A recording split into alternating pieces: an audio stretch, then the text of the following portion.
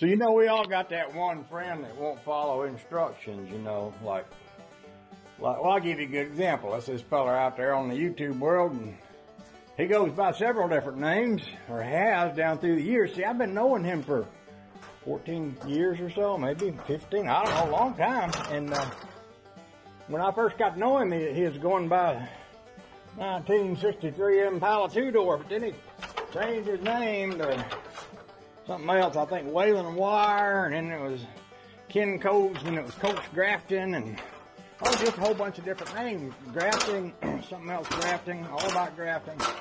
Anyway, so I told everybody I'd give them a free sticker, pay the postage and everything. You know, all I gotta do is send me their address. Gave them put their address thing right down on the YouTube thing, you know, and said, just send me an address right here and I'll send you one. Well, here's Kendall Pegg. He's up in New York. He sent me his address. Here's Ernie Waltman. I shouldn't be showing you their address, but let's just say it. Ernie, he's up in Palmyra, Maine, and here's Robert Rhodes. He's from Pennsylvania. They all sent me their address, and I got their little letter and their little cards. I'm gonna cut their stickers out and send them to them.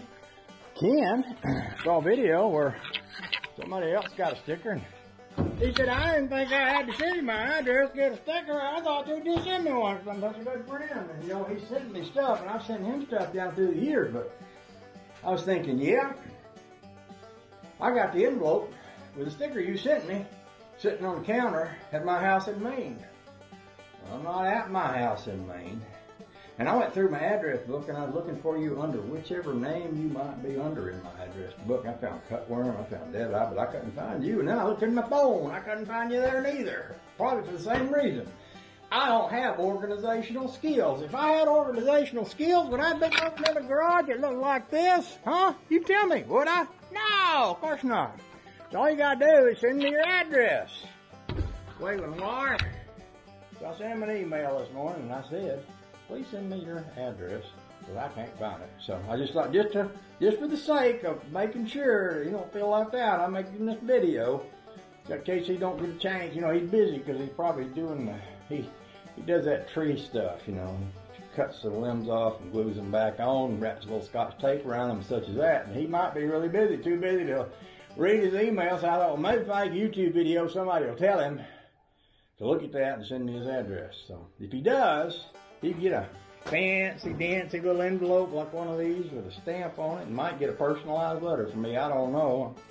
You know, because sometimes I don't write them letters. I just call them up and say, hey, what you up to? And we talk and stuff. But that's all I was going to say about that. I hope y'all are having a nice day.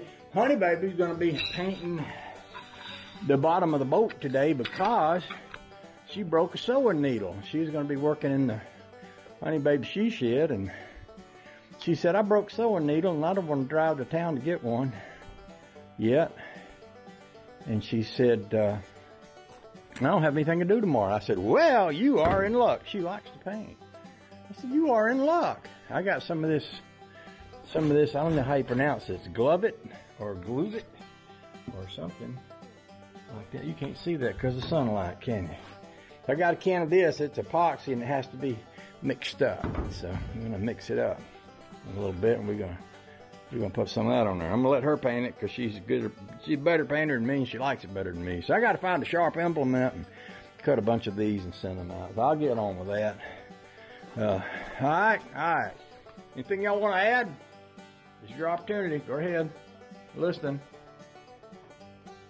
Don't hear anything. Okay. Talk to you later. Have a nice day.